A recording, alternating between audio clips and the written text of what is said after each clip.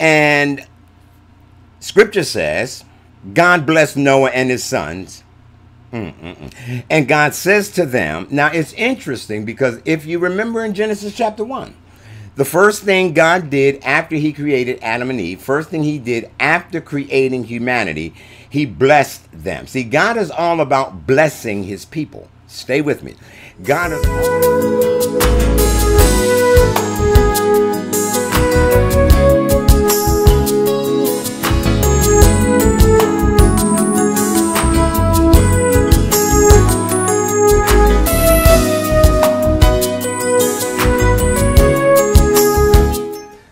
Well, I want to say greetings to everybody. Thanks for stopping in for a few moments tonight. I don't think this is going to be a super long broadcast tonight, but I wanted to talk about something that I think might be an interesting conversation. Of course, my name is Daryl Arnez, and if you're watching live, welcome. If you're watching over on YouTube, welcome to you. If you're watching by the replay, blessings to you. Thanks for stopping in for a couple of moments. I wanted to come on tonight. I've been doing a bit of adjusting in my life. I've been doing a little bit of adjusting in my walk, and as a result of that, there are some things that are kind of shifting around in my approach to some things. And because some things have been shifting, I think that it is only right, that it is only appropriate, that with some of the things where my thinking and my believing has kind of shifted, I think it only right that I clarify a lot of the things that I say so that it doesn't bring any confusion to anybody, especially in the area of finances, in the area of what we have come to know as principles or laws of sowing and reaping, and the idea of prosperity. And when I speak about prosperity, of course, I recognize prosperity to mean an ongoing journey of prosperity, that the Father wants us to prosper spirit, soul, and body. So that's my understanding of prosperity, okay? That God wants us to prosper spirit, soul, and body. But the aspect of prosperity that I want to talk about tonight, and even in dealing with the laws or the principles of sowing and reaping, are going to deal specifically in the area of finance, in the area of money, which is one of those topics in the church that and it has always been, you know, money becomes a very sensitive issue with people. I am aware that there have been notable ministries in the body of Christ, especially over, let's say, the past 20 years. Many of them came out of the Word of Faith movement, or what we know as the prosperity gospel. All right. And I am aware that some individuals took things to an extreme. There are always extremes with anything that we talk about that has to do with Scripture. There are always extremes. But for some reason, when it comes to the issue of money, when people take things to an extreme, it seems to be especially highlighted. It seems to be especially blown up, you know, because people have abused certain biblical principles. People have used them for their own self-gain. Ministries have manipulated people in the area of giving. And as a result of that, what happens is people can reject the whole truth about it because of people that have taken things to an extreme. Now, here's what I find interesting. When it comes to the areas of, let's say, holiness, right? The doctrine of holiness or the teaching surrounding holiness. When the holiness movement hit, when the message of holiness really hit, people took it to an extreme, okay? It went to such an extreme that women couldn't wear makeup, women couldn't wear pants, women couldn't wear jewelry, women really couldn't do anything other than sit at home and have children, right? Men had to wear ties, men had to do this, men had to do that. It was the message of holiness taken to an extreme. And it had to swing back into balance to where we developed a biblical balanced message of holiness. Now, at the same time, nobody just outright rejected the message of holiness because people took the holiness message to an extreme. Are y'all with me? Let's take another one. The baptism of the Holy Spirit, right? During the 1920s, the 1930s, that message also went to an extreme, so much so that people began to declare that you are filled with the Holy Spirit. And some people still believe it, but that's not the message tonight, right? I just want to use a couple of different teachings. That you weren't saved unless you spoke in tongues. You weren't saved unless you were baptized in Jesus' name and spoke in tongues. You were not saved. People took the message of baptism to an extreme. You're not saved unless you're water baptized.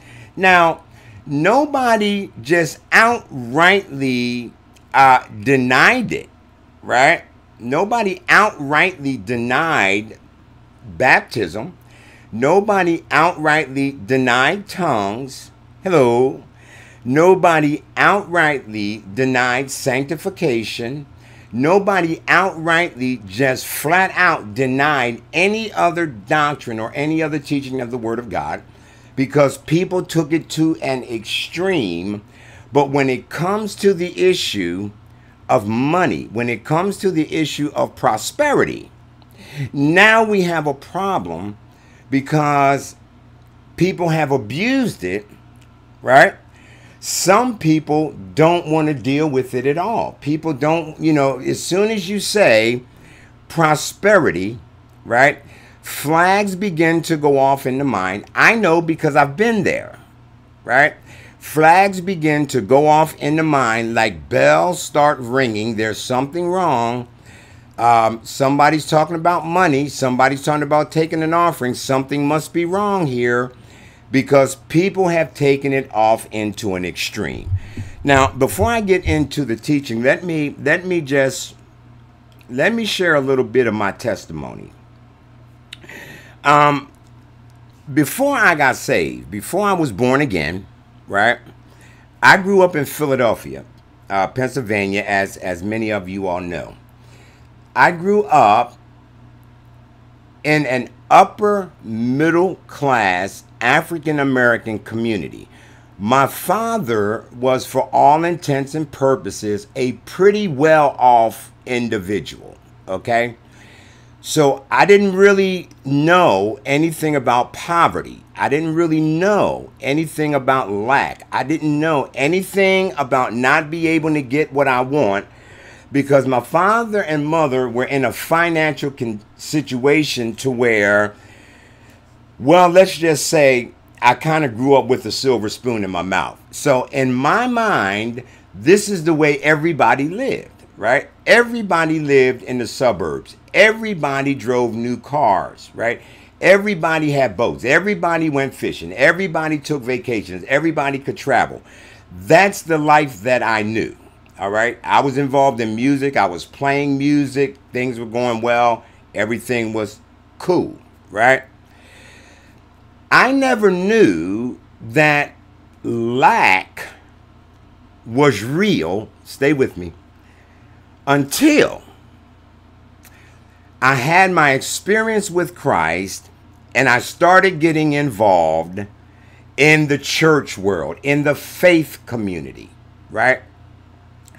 I thought that everybody explored their creativity. I thought that everybody valued education. I thought that everybody valued success. I thought that everybody valued, right, the good things of life. That's what I knew, okay?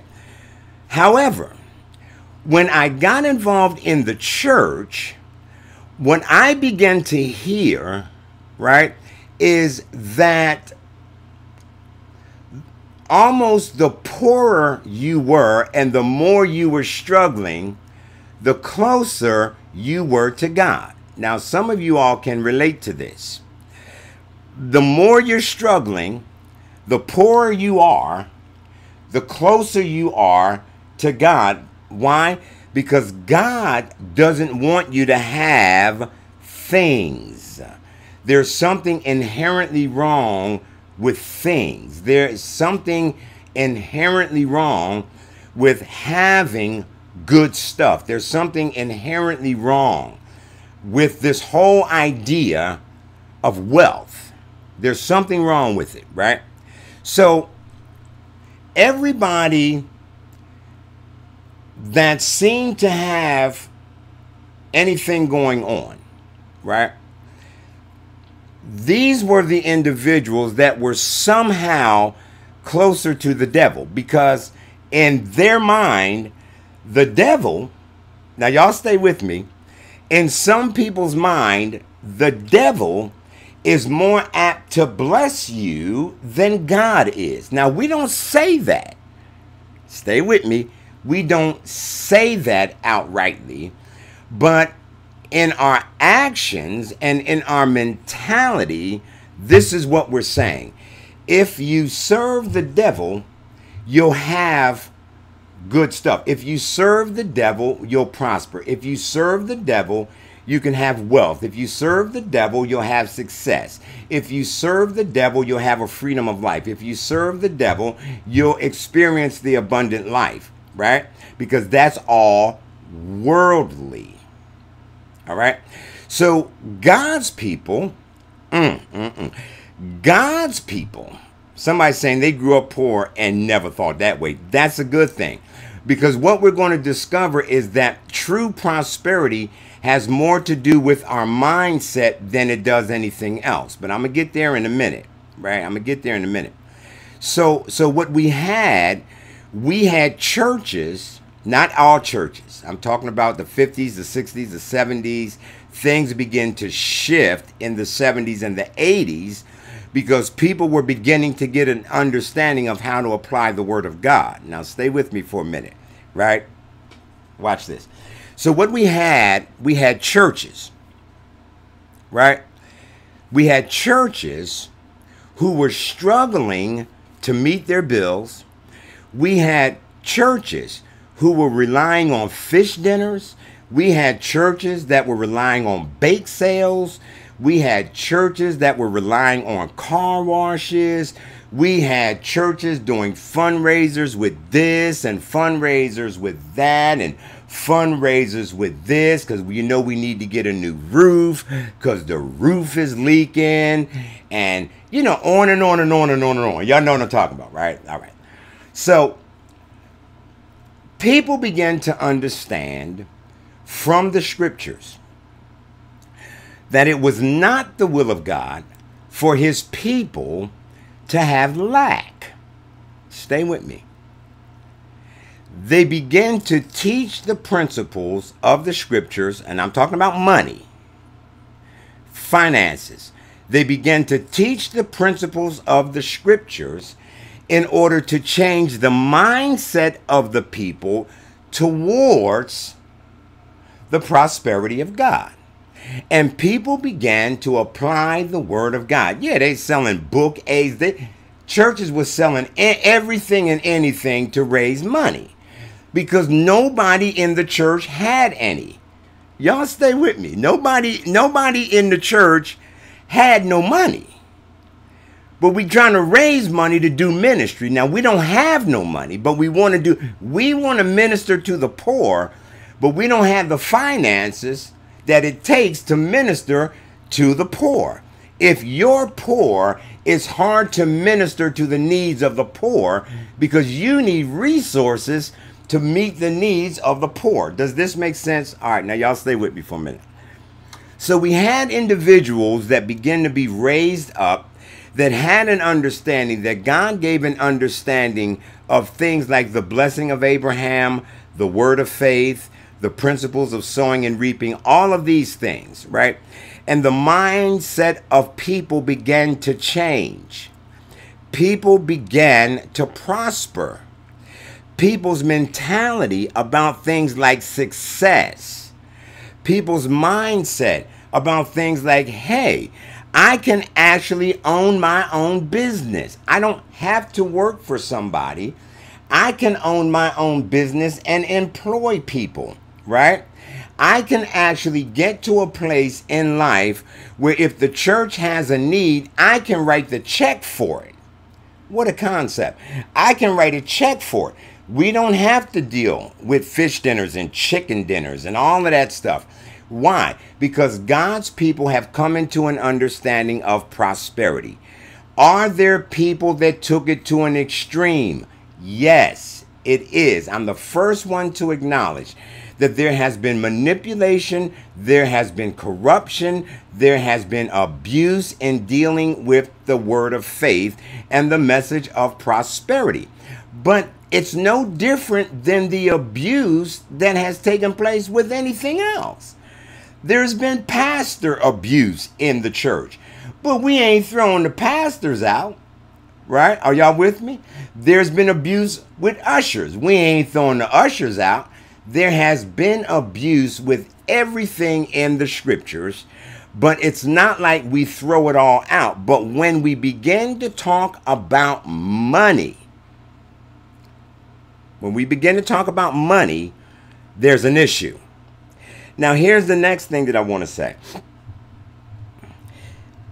I was fortunate enough when I began to get involved with churches that I had a mindset towards money, towards prosperity, that I never bought into the poverty mentality in the church. I never brought into the idea that there was some additional holiness or righteousness attached to the idea of lack.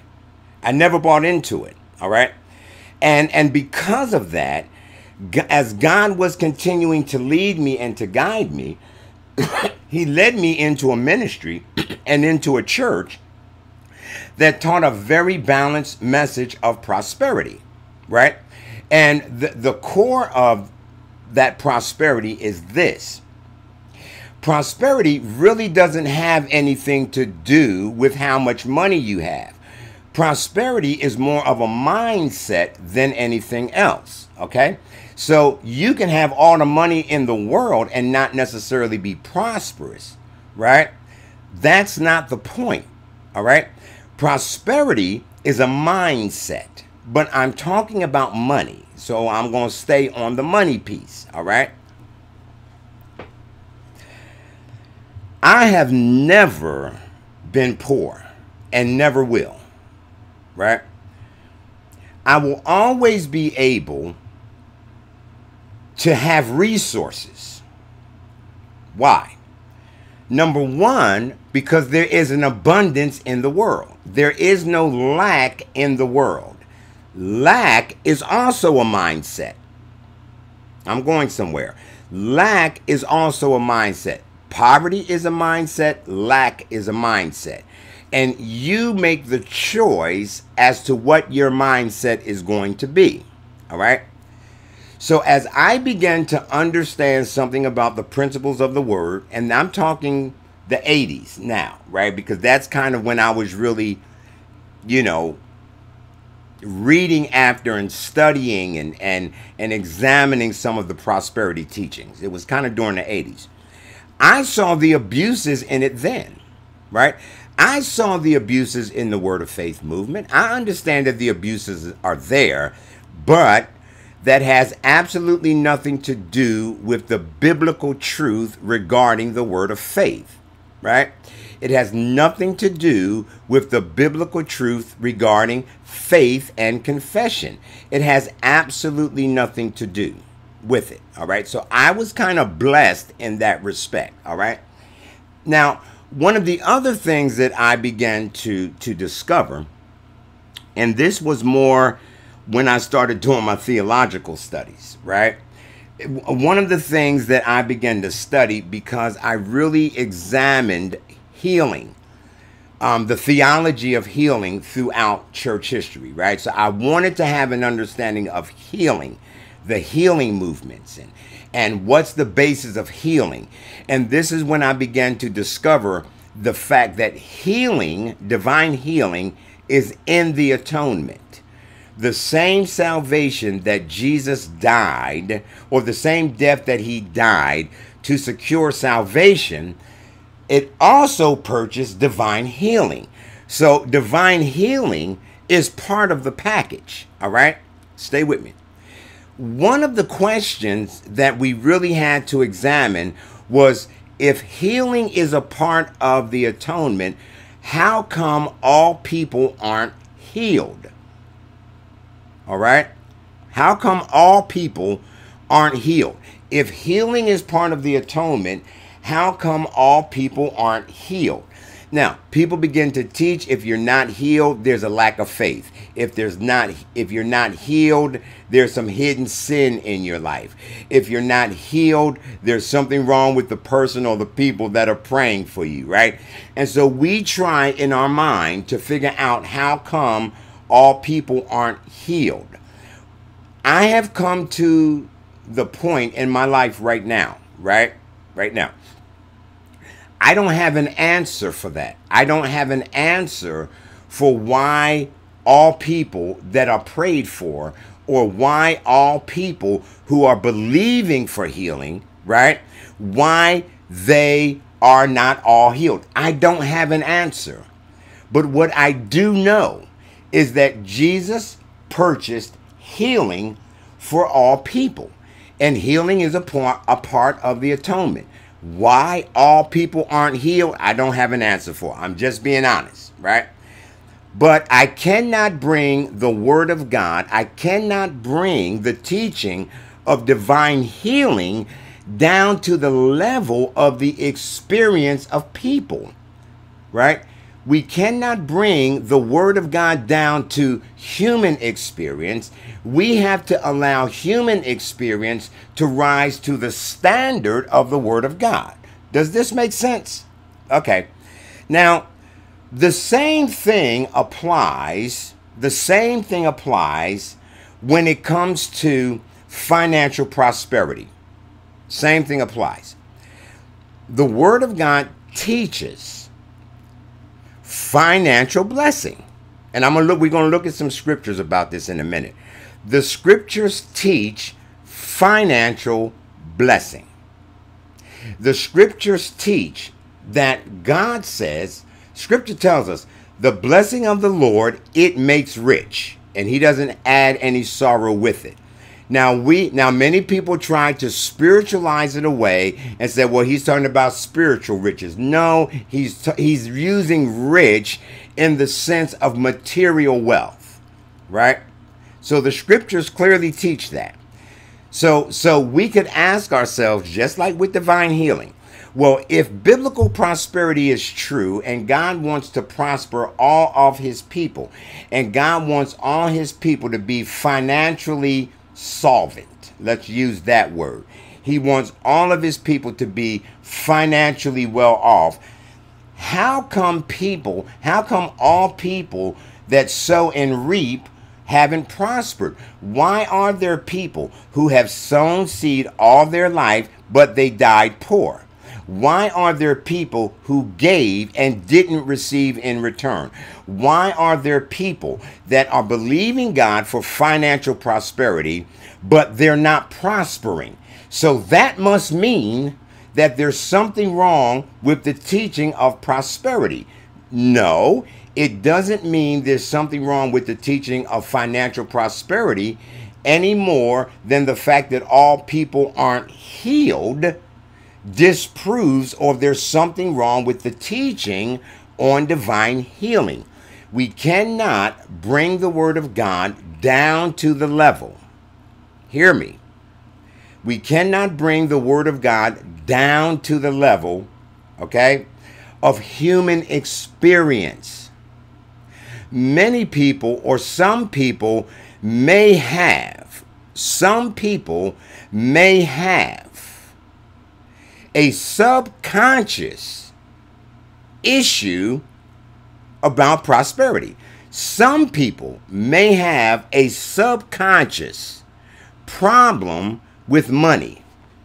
And although that they're going through the actions of money, of giving, of doing this, of doing that, of saying that they're believing for prosperity, right?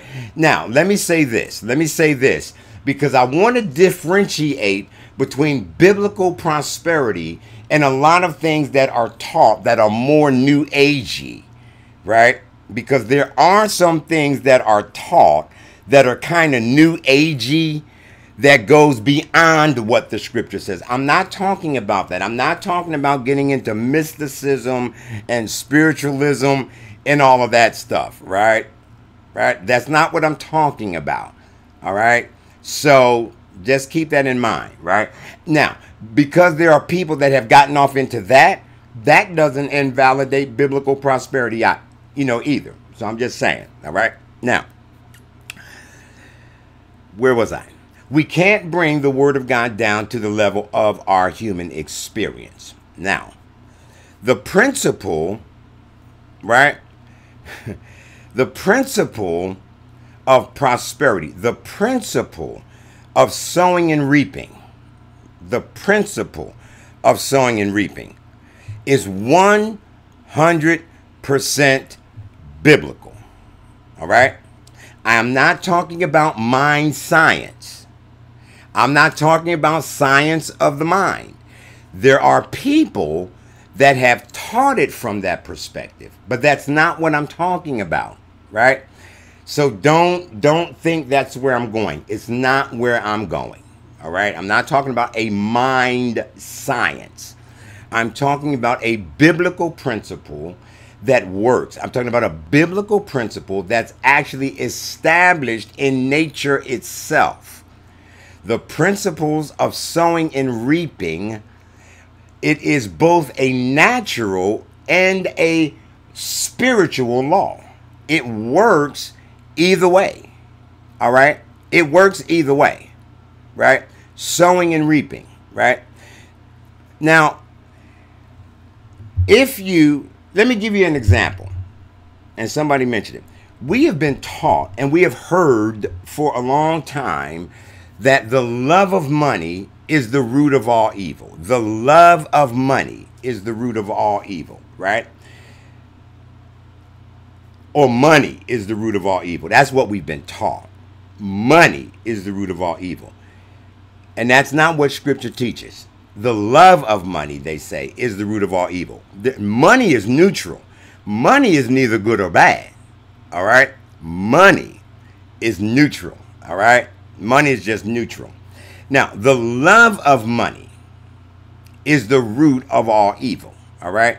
So I'm trying to keep this balanced. All right? Is what I'm trying to do. All right? I'm really trying to keep this balanced. So,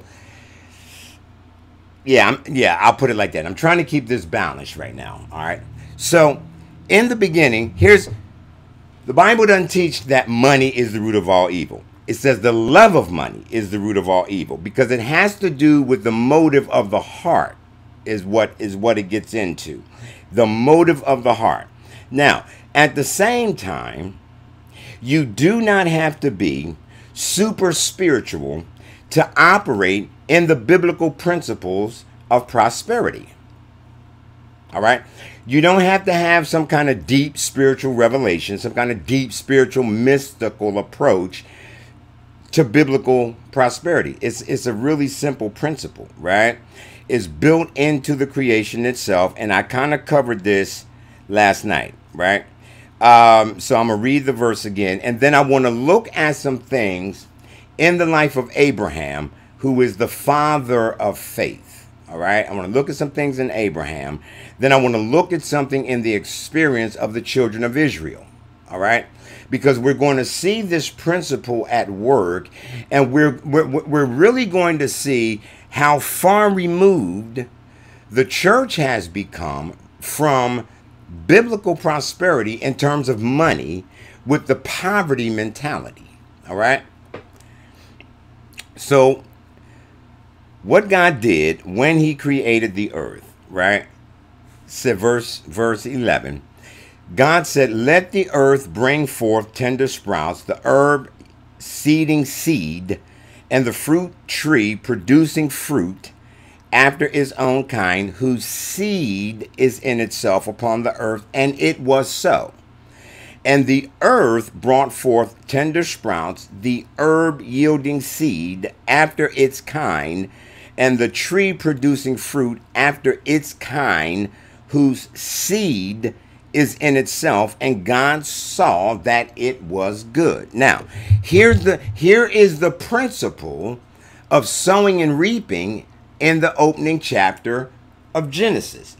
And note, he's talking about the earth.